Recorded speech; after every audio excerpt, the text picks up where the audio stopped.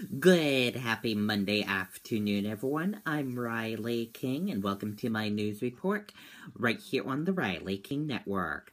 Let's get started.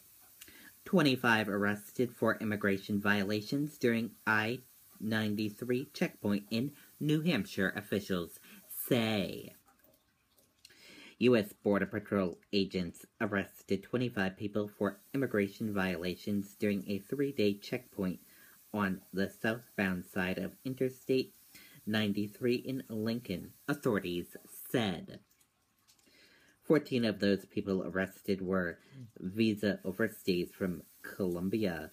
People without valid immigration statuses from Brazil, Ecuador, and Mexico were arrested, authorities said.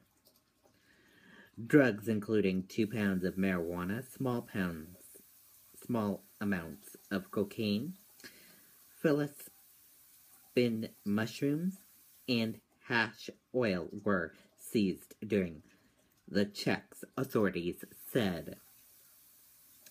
U.S. Border Patrol agents based out of the Beechery Falls Border Patrol Station established the checkpoint Friday through Sunday with the support of the Woodstock Police Department.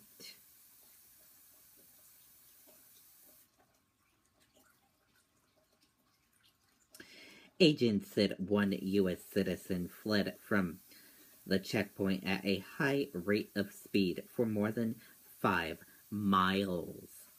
That person, who was stopped by Woodstock police and arrested, faces felony charges including reckless driving, possession of a controlled substance, and endangering the welfare of a minor, officials said. U.S. Border Patrol agent Brad Curtis said the checkpoint was fairly routine. He said they have done checkpoints in the same area in the past, but they haven't been there for years because of a shortage in manpower. Now that agents have the resources to start doing the checkpoints again, Granite Staters can expect them again in the future, he said.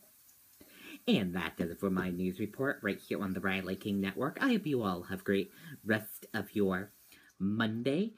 And I'll see you back here later on today for the Riley King newscast right here on the Riley King Network. Goodbye, everyone.